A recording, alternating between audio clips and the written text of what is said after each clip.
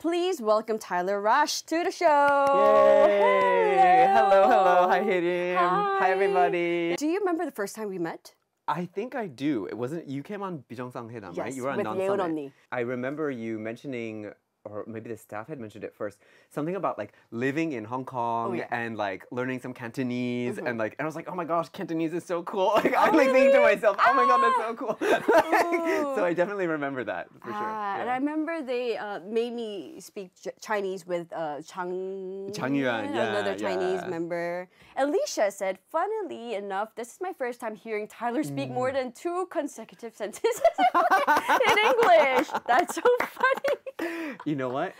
It's pretty true. I think. Do you feel more comfortable in Korean now?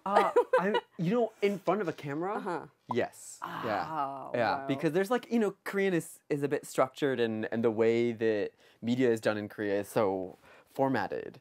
Even when you introduce yourself in Korean, it's like, hi, I'm someone from where, this is how I came to this meeting. I hope we get along. Like there's this structure that you follow, like a fixed expression. Yeah. So it's kind of comfortable. Aside from using tumblers or reusable bags, what can we do to be a little more environmental friendly in our daily lives? Yeah. So I think everybody's opinion differs a lot on this question, and for me, I like to focus on macro issues, like large problems.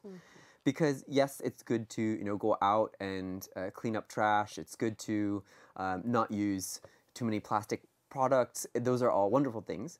But the global average temperature increases fundamentally because of fossil fuels. If we do not transition away from fossil fuels, we cannot solve this problem. So in terms of everything that we should be focusing on, what is the most urgent? Well, clearly, it's replacing fossil fuels. There's nothing more important than that at this point in time. We've reached a global average increase in temperature compared to pre-industrial levels of 1.3 degrees Celsius, and we have a 60% chance of hitting 1.5 degrees increase in the next 3.5 years. And if that occurs, and we have never on a global level actually reduced carbon emissions through human effort. And so if we do not succeed in doing that and we hit 1.5, then the likelihood of us hitting 2 degrees of warming in the 2030s is very high. And if that happens, just realistically, the way that the planet would change is that sea levels would rise to a point where before I retire, our current trade infrastructure, the actual ports that we have, will not be usable in 2050, 2055. So this is a conversation about whether or not we have a world that is actually economically viable for ourselves in our generation.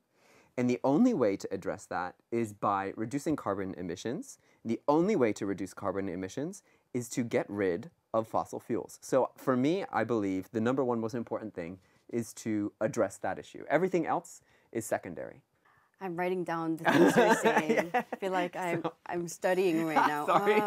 And although you said 1%, 2% higher, and that may sound like a small number, but no, it is not. No. Yeah, so 1.5 degrees of warming and 2 degrees of warming, the difference between that, I believe, is something like 300,000 refugees per year. 300 million, not 300. 300 million. Oh.